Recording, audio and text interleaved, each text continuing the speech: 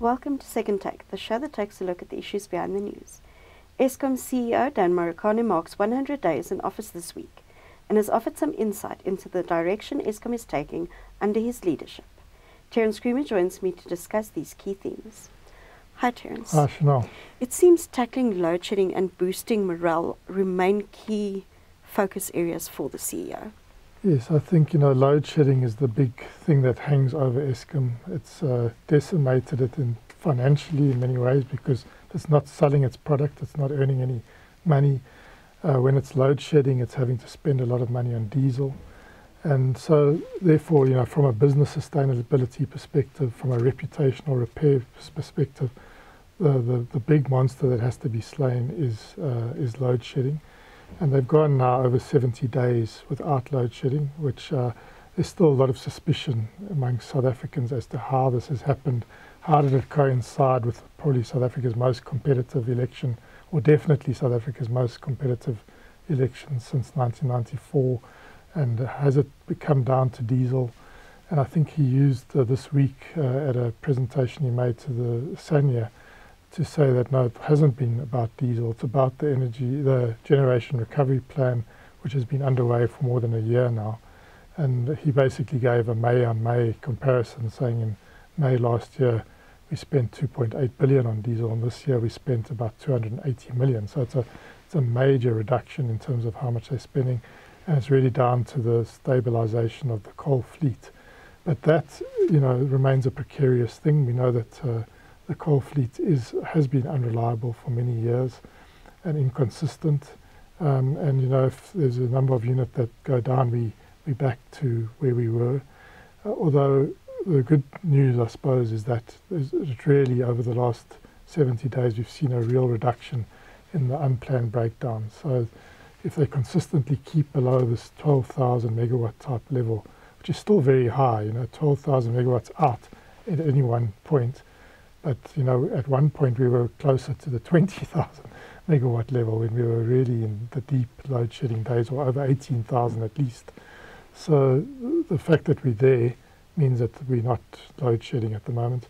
But if there's anything that a number of units that trip and we get to sort of above that 15,000 level that they've said for winter, we will go into stage 2 load shedding. So we're not out of the woods, and the only way to get out of the woods is to add new reliable generation and hopefully do that with the cheapest electrons. And at the moment we know that that is renewables, but with backed up by some form of flexible supply, either gas to power, or even using the coal fleet differently, or battery energy storage or pumped hydro.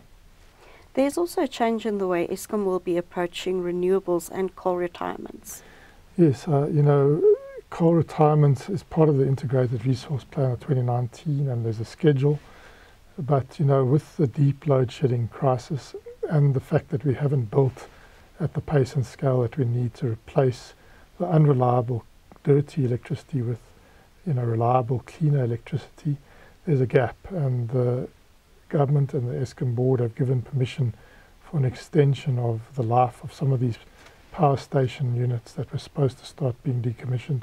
Komati closed, and there's been a lot of political fighting around that.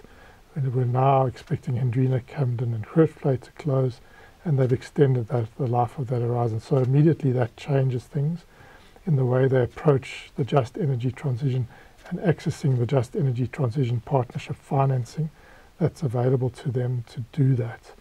So they're basically wanting to front-end load the renewables rollout in and around those power stations. You remember in the past they were leasing land around those power stations to private operators.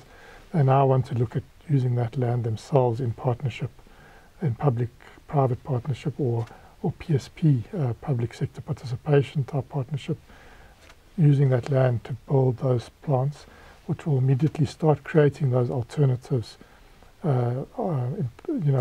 economic activities around those power stations ahead of decommissioning.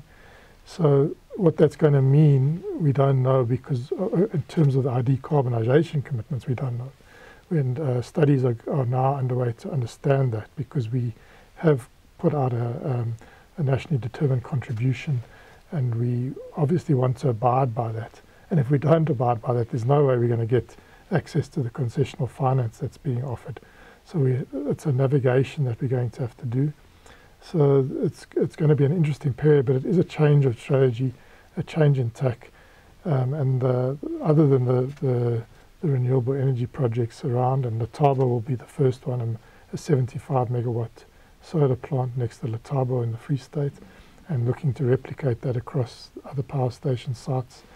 They're also looking at pumped storage.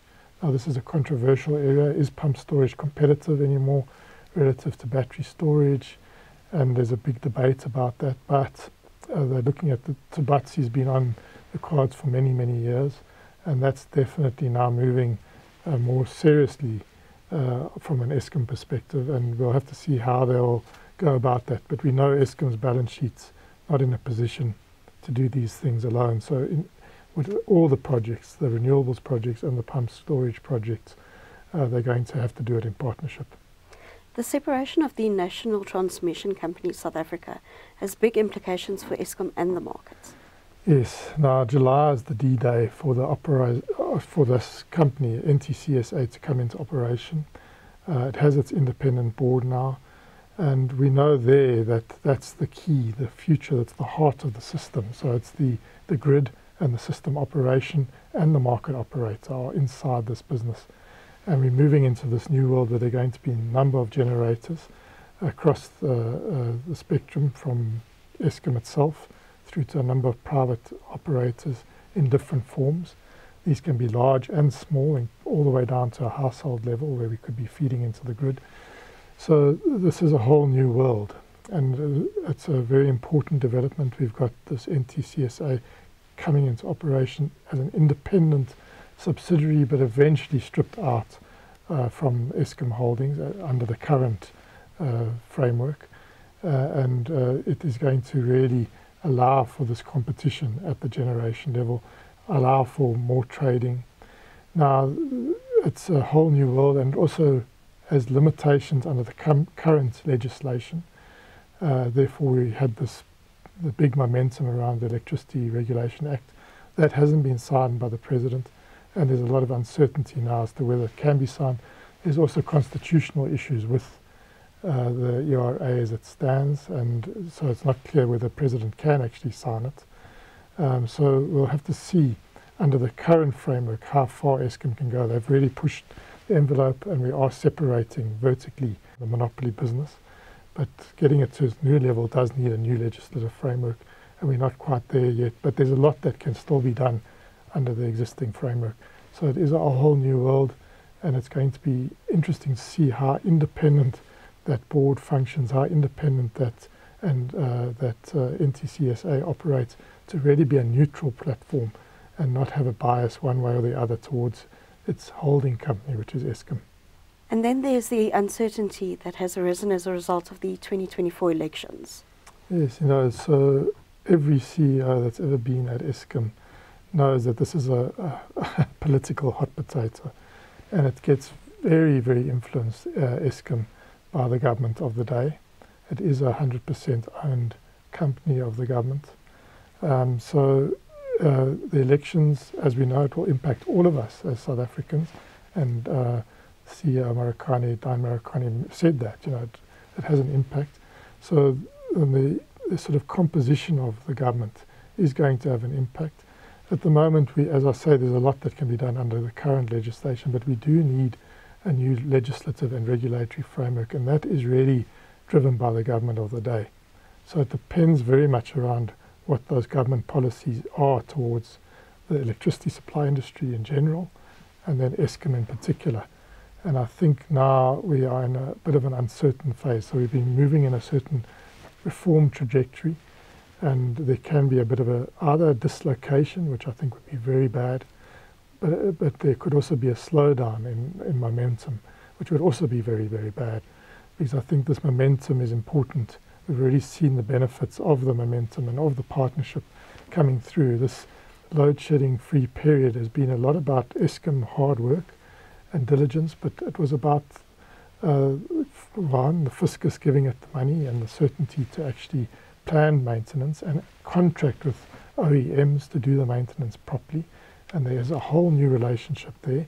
But it also got supported quite fervently by the private sector through the NECOM structures, and that's important. We need that support to continue.